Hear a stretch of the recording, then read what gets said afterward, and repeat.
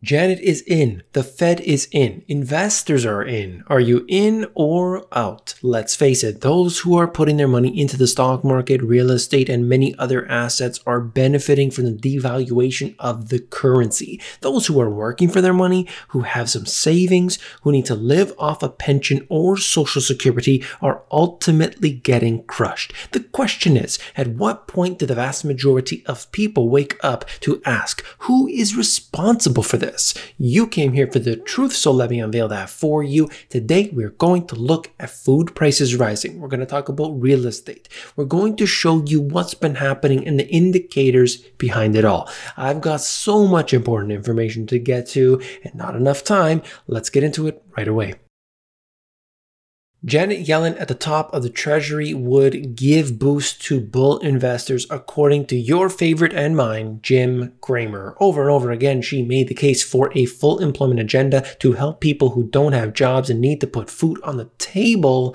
And of course, that means that Janet Yellen wants to spend a lot of money. And when you have a lot of money being spent, that's good for bulls. Now, think about how ridiculous this is. You're talking about spending money, but what do? They simply help their friends in high places. The Federal Reserve gives the money to Apple indirectly or directly. Do you see how that works? Then you look at it from the Treasury side. The Treasury does the same things. They're giving all the money to the big businesses. Who got the bailouts of the farms? All the big farms, the agribusiness, they got most of the money. That was documented, that was proved in the statistics that I've shown you here on the channel. When we look at the loans that people were getting, the PPP loans, my goodness, people were getting $1 PPP loans. Other people were getting, $3 and $12 and so on. I was covering that here not that long ago. They try to make it seem as if, we're helping out the little guy. We're going to help you. They create the CARES Act because, of course, it's so caring and so on. This is ridiculous. These institutions, the mega corporations, all of the different alphabet letter agencies, they're all on the same team. And when people start realizing that those lines are blurred, that things cross over each other, that there's a revolving door, then they might start to wake up. Until then, they're sleeping, they're zombies, they're sheep, whatever you want to call it. That's just the way it is. And you have to accept the fate that you're given unless you wake up to that fact. Austin, Texas, expected to be the nation's hottest housing market in 2021. This information comes from Zillow, and you could see here what they talk about. I wanted to mention some of the areas because I know that people are always looking to see what's going on. Not necessarily if they live in that area, but maybe they want to invest in an area looking to see the trends. I'm always keeping an eye on that. If you're new to the channel, stay tuned here because I'm always mentioning where the trends are going. If you pay attention closely, you're going to get those tips. So take a look at this. A panel of economists and real estate experts expect Austin to outperform the national market by the largest margin, followed by Phoenix, Nashville, Tampa, and Denver. All right, that is important to see where the money is going, where it's leaving. Speaking of leaving, expensive coastal markets like New York, San Francisco, and LA are most likely to underperform, though Zillow expects growth in every market. Key tailwinds include an improved economic outlook underpinned by progress on what they're doing, supposedly here, trying to help people out, so they say, while affordability and available supply are potential drags. So right now, if you look at some of these markets, there isn't enough supply, so they say.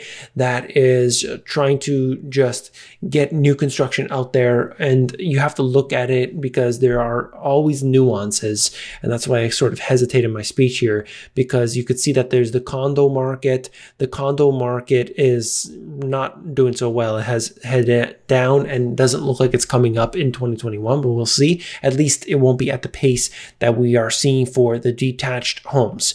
You also look at what's going on with office, with retail. These things here are probably going to be hurt. Now, if you look at certain areas that are really, really hot, those areas, they might need some office. They might need that retail. So it might not be a drag as much as you would see in an area like New York, for instance.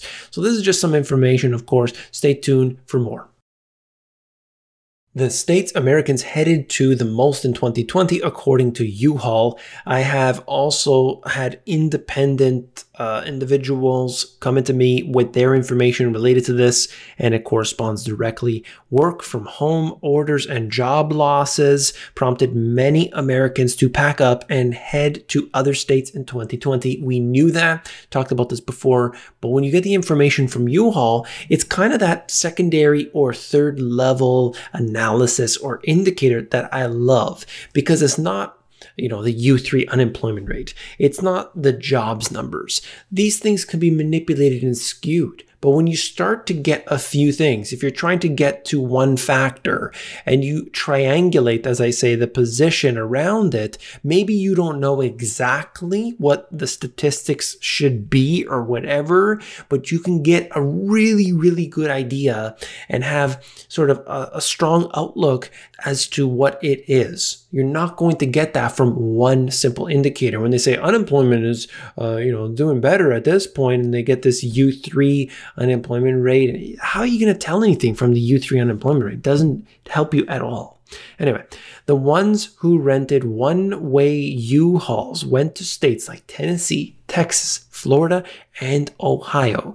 U-Haul's annual migration trends report calculates how many one-way U-Haul vehicles enter a state versus how many leave it each calendar year. For 2020, the data were compiled from more than 2 million one-way U-Haul rental customer transactions. It's interesting to see how the migration trends change. And look, people are moving. They're always moving. Whether there's ups or downs, doesn't matter. You see people that move for business, for family reasons, for different reasons altogether. But you can see right now that the trend is clearly there. The very expensive areas, those very expensive cities had people leaving, and the people going in were going to areas, as they say here, Tennessee, Texas, Florida, Ohio. And if you break it down by city, it's those we've covered before. Different areas of Texas I've noted, different places in Florida that I've noted. You're looking at even Arizona, others that have really seen a boom as a result of this, and that real estate is looking much better than where you're seeing it in other areas, New York, California, and so on. They may not have as much growth through this year. During any crisis, there are always winners and losers. And you can see right now, unfortunately, the people at the bottom end of the spectrum are losing out the most. As expected during these periods, there is never actually any support for the bottom, let's say 50%. And if you go up even further to a lesser degree, the bottom 80%, they're not going to get any help. The help is being applied to the top 1% or higher. And then you look at it statistically, of course, it's actually higher than that, but you might get a little bit of trickle down towards the 1%, and it pretty much stops there. Falling behind. For those at the other end of the spectrum, things are very different. Employment for the bottom quartile of American earners, those making less than $27,000 a year, remains more than 20% below January 2020 levels. Last month, nearly 30 million adults lived in households where there wasn't enough to eat. So you've got the Federal Reserve printing money, giving it to Apple. You've got the Federal Reserve creating all these new types of, alphabet garbage that they created. I mean, my goodness, I can't find the words to describe it. I call it garbage, whatever. You can call it whatever you want.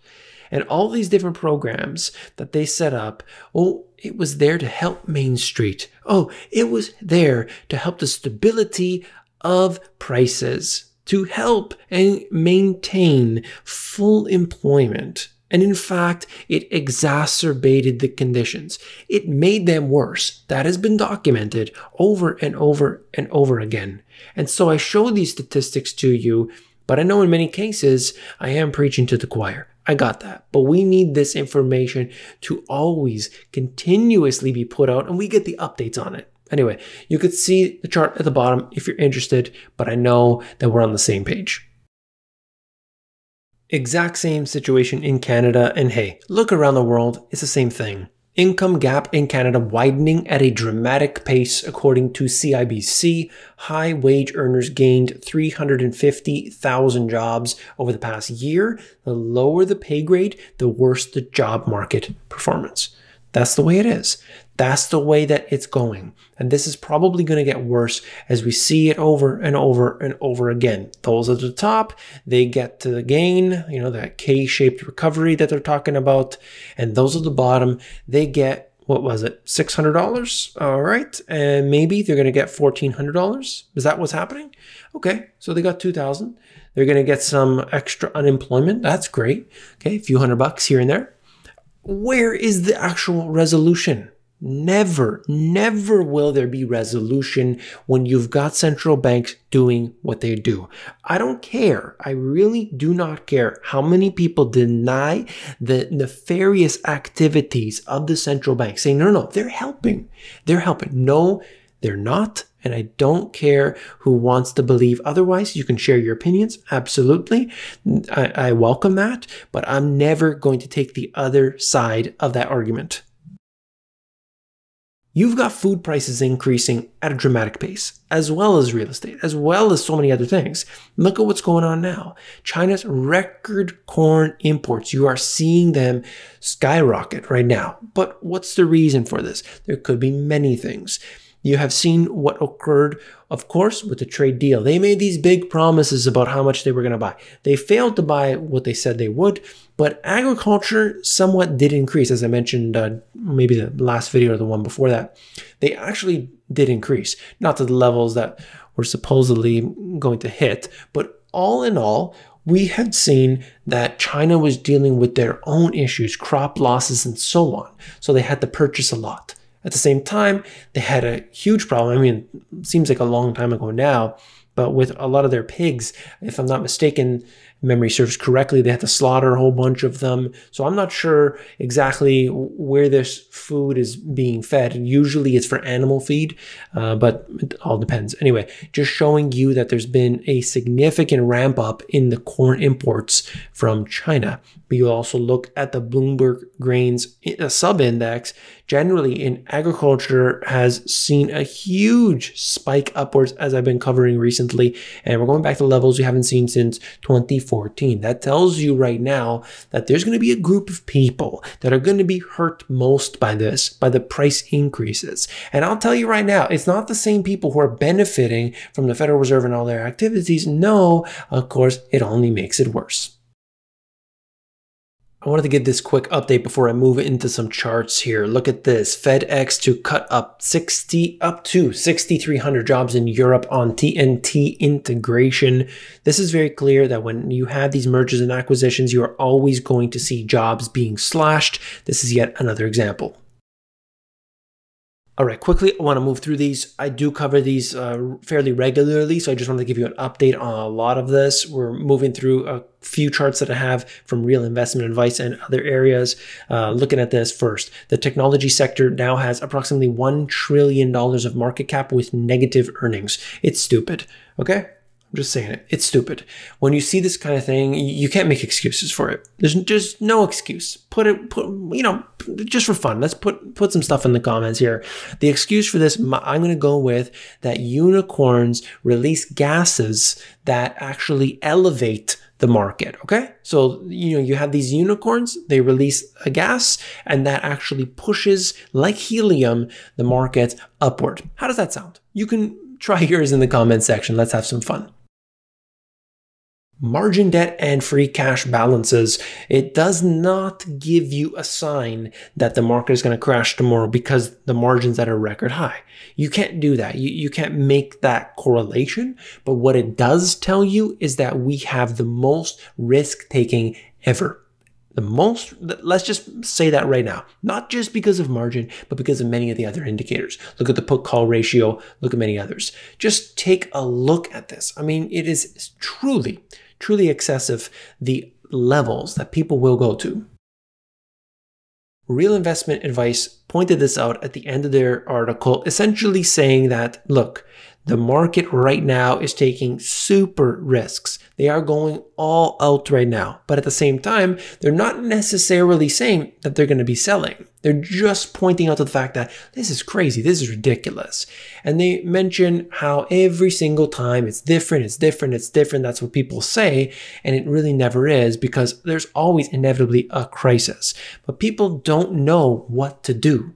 And that's the fact. They actually don't know how to pivot. That word, I've been sucked into that word. Anyway, they don't know how to change when the time comes. So they simply let it ride. And they think to themselves, look, if the market comes down by 60%, if it comes down by 70%, I don't really need to worry, because eventually it will go back to where it was.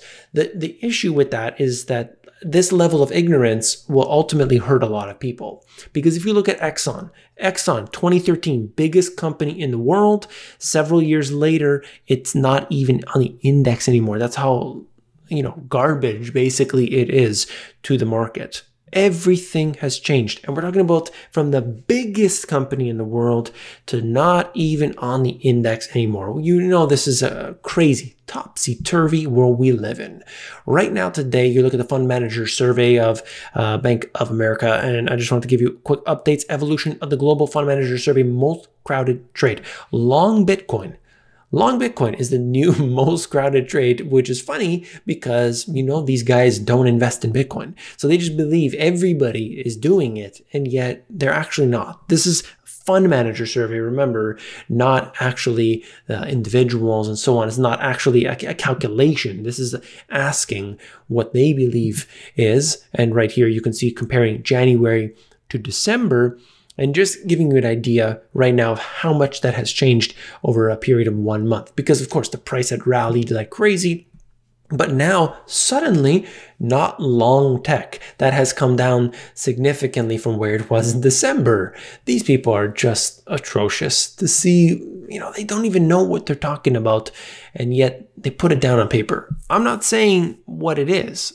I'm saying to you that if you look at the fund managers and what they actually do, they hate everything. They hate all of these unless they could make money off of it. And they haven't been able to really do that. They got the futures and so on, but that's nothing. That's such a small piece. It's just like gold. They hate gold too because they don't make the commissions. That's why you never hear recommended.